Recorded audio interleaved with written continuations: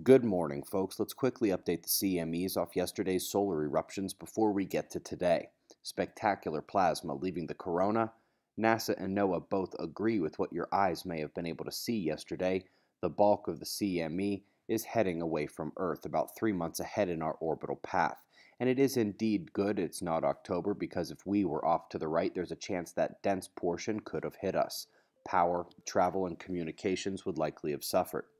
But alas, they will miss, and we're looking at a good deal of weather and space weather today, turning our eyes first to the sun to see what's coming next, and over at spaceweathernews.com we see the last day on our star.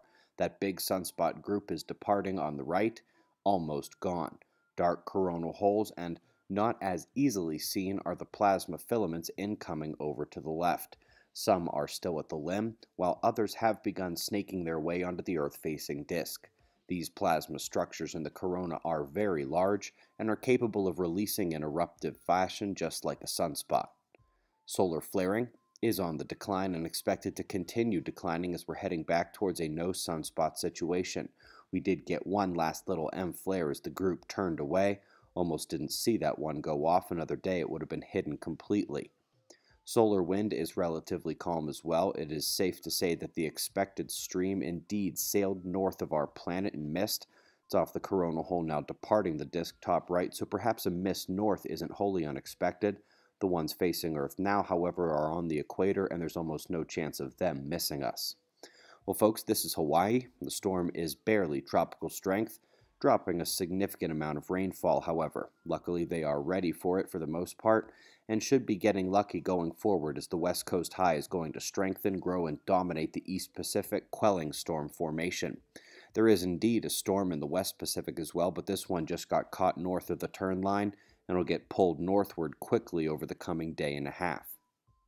Rough weather continued in the U.S. as well, from the east all the way across to the northern end of the new Valley of the Sun. I took these shots as isolated thunderstorms rolled across Santa Fe last night. With the sun at the horizon, the rain was lit up beautifully, and lots of lightning. Tonight, it's that central low drawing a convergence southward off its eastern edge and wrapping across the country and connecting to a moisture flow off those hurricanes south of Mexico. Euro focus today is in the northwest.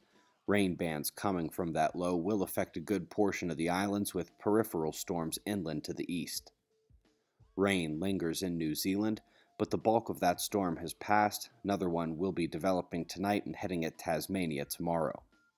Yesterday's podcast was a tremendous amount of fun. We hit the usual topics, plus some of the things we really don't have time for in these morning updates.